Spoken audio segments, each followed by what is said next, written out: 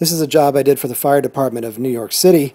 They have a storefront called the FDNY FireZone right around the corner from Radio City Music Hall.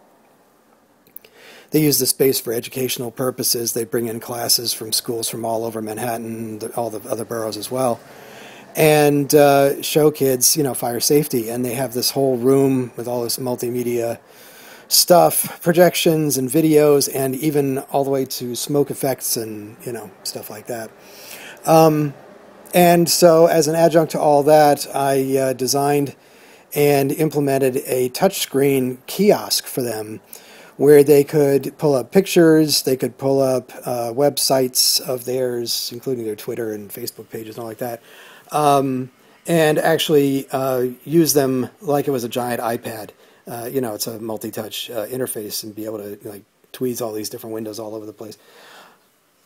They can call up an array of pictures and draw on the pictures and interact with kids, have kids come up and draw on them, etc., using their fingers right on the screen, like finger painting.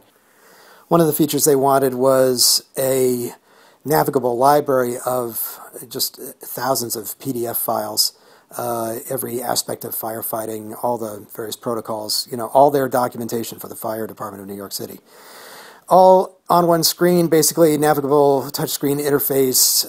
Just call up the button and voila, there's your library, and you could pull out individual PDFs and stretch them with your fingers and flip through them just like it was a book.